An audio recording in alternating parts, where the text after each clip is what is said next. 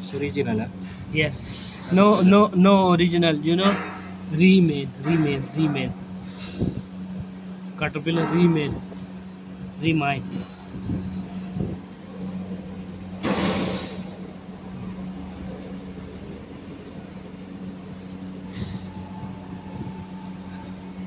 Finish.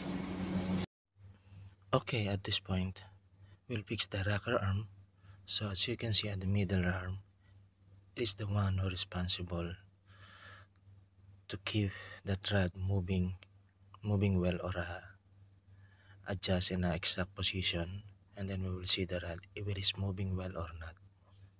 In this video, uh, I'm going to share something. It is not in actual through the adjustment. Okay. So regarding about the rocker arm of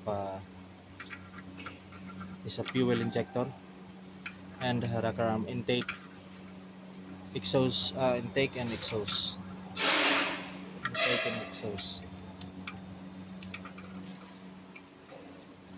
So like for example, how do you know that the rocker arm number 6 in top dead, right, properly top dead?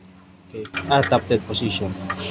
Okay, so you should have to put something up there. You can see this hole. This is the exact procedure how you can find it out if number 1 or number 2, number 1 up there, front of the engine, and number 6, rear of the engine, rear side, near in a flywheel side, if exactly on the timing top dead position. So you should have to put something at there, exact hole. Like for example, this is number 1 position. It was adjusted before. Number 1. Okay. See, clearance. And the adjustment of rocker arm. Okay, you can see the rocker arm. Number 6, 5, 3. Okay. So if you're starting at here, you can adjust the rocker arm by intake and exhaust, and the next the follow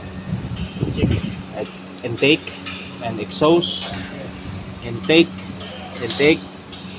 and exhaust. So from 6, the same as procedure. If this is position in a top position and lock at there, so the same procedure. How did you start it there? The same as here. Okay, same count.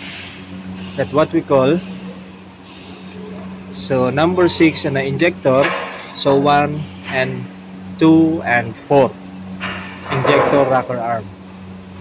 If you started from number 6, but if you started from number 1, 3 or 5 and 6, that's the adjustment that you need to do on injector rocker arm. Okay.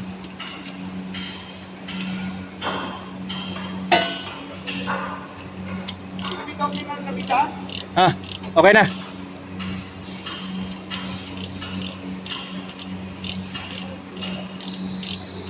So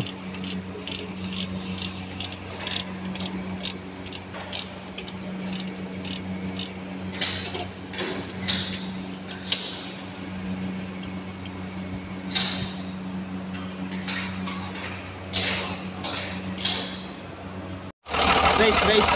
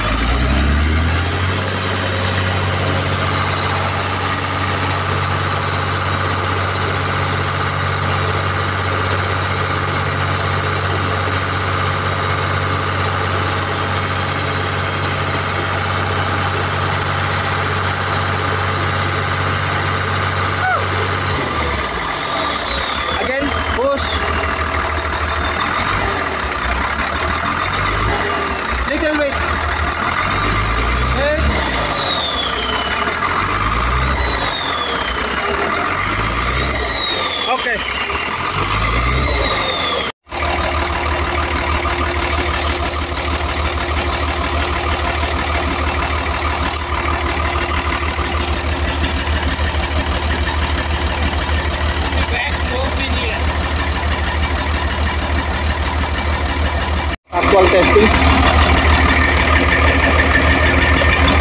Number 1. Number 2.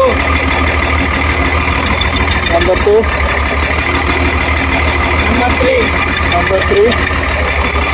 Number 4. Number 4. Number 5. Number 6. Okay. That's the actual facility injector. It is working well. Okay.